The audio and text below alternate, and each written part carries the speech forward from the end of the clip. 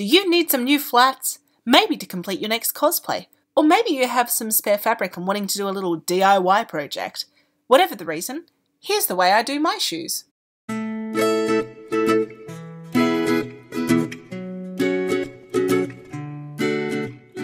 What you'll need: a shoe base, plastic wrap, masking tape, a marker, scissors, a ruler, paper, fabric. I'm using a non-stretch here, but it can also work well with stretch fabric, matching thread and needle, pins, a sewing machine, and if you're wanting to add bulk to a part, say like a point on top of a toe, some stuffing. The shoe base I generally use is a canvas shoe. They are cheap, easy to sew through, and can be cut into to change the shape if needed. Another alternative for super comfy shoes is to use what I call nana slippers as a base. To start, we have to make the pattern. Firstly, wrap the entire shoe in plastic wrap. Be sure not to wrap it too tightly. Then lay a masking tape over the entire fabric portion of the shoe. Grab your marker and draw the upper edge of the shoe and also the connecting point to the sole. You may need to fill around a bit for it. Then draw in a seam line at the centre back and down the front. Before we go any further, let's quickly explain a shoe with an added bulk part. In this case, a point at the toe.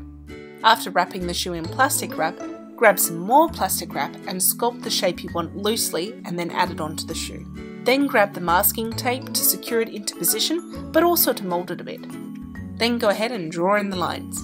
I recommend adding a gusset section as shown here to reduce stress on the material. Now let's jump back to the original shoe. Go ahead and label the pieces. Then stick your scissors in and cut the pieces out. Obviously cutting the plastic wrap and masking tape, not your shoe base. Remove excess plastic wrap.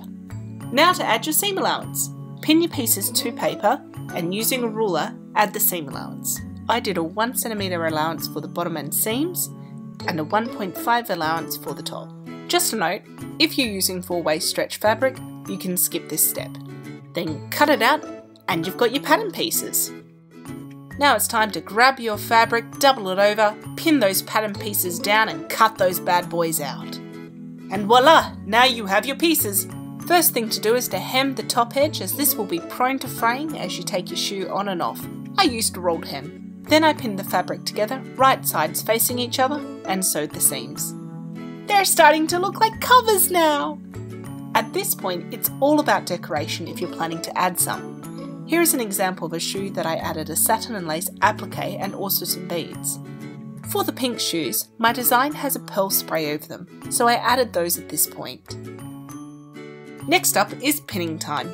Turn the cover inside out and line it up with the base of the shoe. Measure out the allowance you gave and pin the cover in place. It is helpful to pin the centre back and front first and ease in the material. Once you're done, your shoe will look like a beautiful medieval torture device. No. Time to stick your hand in there. Okay, I'm not joking, but do be careful. Using your needle and thread, sew the fabric to the base and get as close as possible to the sole.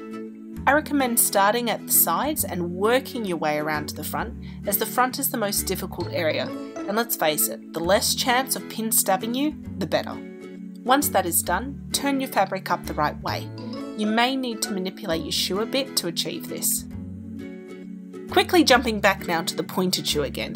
It is at this stage you will stuff the hollow shape with enough stuffing to make it firm. Look at that point, it's like an elf shoe. Then it is the home stretch.